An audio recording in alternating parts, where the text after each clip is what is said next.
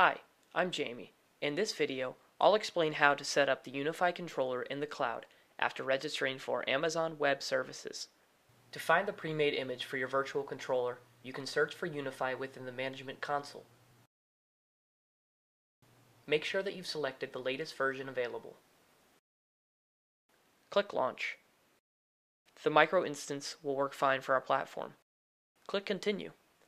Under Instance Details, accept the default options and click Continue. On the page Create Key Pair, you can choose from an existing key pair or create a new one. Once you've selected your key pair, you'll need to create a new security group which will open the network ports used by our UniFi controller. Create custom TCP rules for the ports 8080, 8443, 8880, 8843, and 22.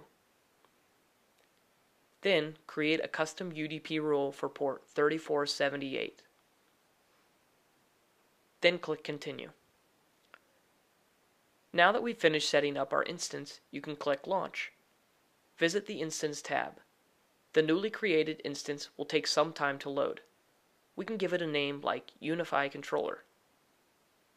After your instance has finished initializing, visit the Description tab and scroll down to examine the public DNS address. This is the host name that you can use for cloud-based management and that which UAPs will use to inform the controller. Copy the address and paste it into your browser. Note that to access the controller, we'll need to use HTTPS on port 8443. After going through a quick one-time wizard setup, the UniFi controller is ready to adopt and manage its APs. Thank you for watching this video.